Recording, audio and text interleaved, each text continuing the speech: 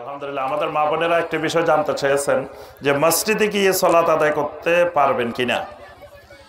এই বিষয়ে আমাদের tafsirulquran.com এ আমরা দলিল ভিত্তিক আলোচনা করেছি বিস্তারিত। আমাদের শাইখেরাও আলোচনা করেছেন, সবাই আমাদের শাইখদের আলোচনা আছে। এখন তো অনলাইনের যুগ, আপনারা সেখান থেকে শুনলে বিস্তারিত জানতে পারবেন।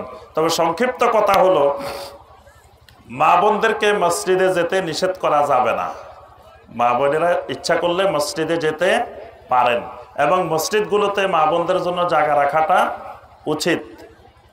প্রত্যেক মসজিদে, বিশেষ করে জুমার দিন এবং ঈদের দিন, এই দিনগুলোতে বেশি যাওয়া দরকার। কারণ এই দিনগুলোতে যে নসিহত হয়, যে খুতবা হয়, এগুলো মা বোনদের জন্য খুবই উপকারী। কারণ এই খুতবা না শুনে আপনি যদি শুনে এসে বাসায় বলেন, তা আপনার কথা তো ভাবি এমনি শুনে না, আগে থেকে আপনার সাথে ঝগড়াঝাটি চলতেই আছে। এবং আপনার সাথে জান্নাতেও একসাথে দিব বলে কয় না, একসাথে জান্নাতে যেতে চাই না। একদিন এক হুজুর ওয়াজ করতেছেন, এক বক্তা, যে শোনেন যে মা বোনেরা আপনারা জান্নাতে গেলে স্বামীর সাথে একসাথে থাকবেন। তো তখন এক মহিলা, এক বোন তখন ভিতর থেকে পাঠাইছে, হুজুর আমি কিন্তু আব্দুল্লাহর বাপের সাথে জান্নাতে একসাথে থাকতে চাই না, জান্নাতেই থাকতে চায় না একসাথে। তা আপনি মসজিদ থেকে শুনে এসে বাসায় বললে আপনার কথা কে শুনবে? আপনার কথা শুনবে না। কিন্তু আপনি সরাসরি যদি মসজিদে নিয়ে যেতে পারেন, খতিব সাহেবের আলোচনাটা শোনাইতে পারেন, সেটা বেশি কাজে আসবে।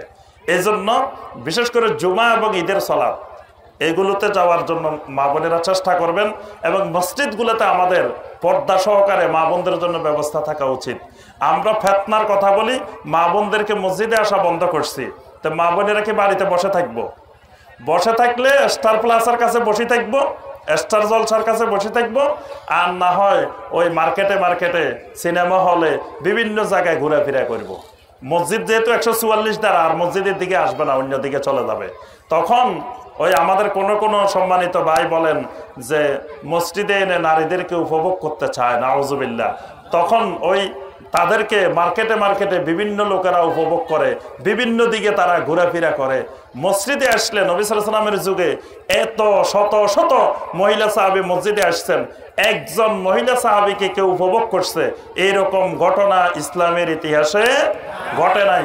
সাহাবাই কেরামের যুগে লক্ষ সাহাবাই কেরামের মহিলারা মসজিদে আসছেন, জুমার খুতবায় আসছেন, ঈদের খুতবায় আসছেন, 5 ওয়াক্ত সালাতে আসছেন। কোনোদিন কোনো মহিলাকে কেউ উপভোগ করছে এইরকম ঘটনা ইসলামের ইতিহাসে আজও আমাদের দেশে বাইতুল মুকাররম মসজিদে মহিলাদের জায়গা আছে, গুলশান আজাদ মসজিদে মহিলাদের আলাদা ব্যবস্থাপনা আছে, মহাখালী গাউসুল আজম মসজিদে মহিলাদের ব্যবস্থাপনা আছে। এরকম অনেক মসজিদে আছে, হাজার মা বোন মসজিদে যাচ্ছেন।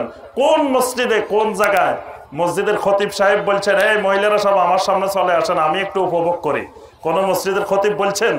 বাইতুল মুকাররমের খতিব বলছে, গুলশান আজাদ মসজিদের খতিব বলছে। তাহলে মহিলাদেরকে কেন আমরা মসজিদে বন্ধ করব?